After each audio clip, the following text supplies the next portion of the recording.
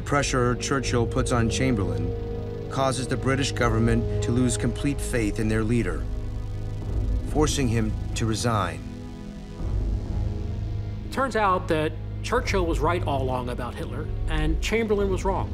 Clearly, with German forces now massed along the French border, that policy of appeasement had failed. Britain needed a new leader, a leader who will understand who this enemy was.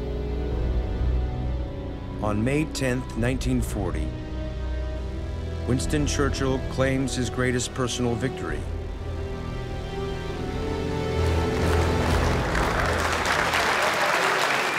When he's voted in as the new Prime Minister of Great Britain. Churchill had total confidence in himself. If he hadn't, he wouldn't have survived his setbacks.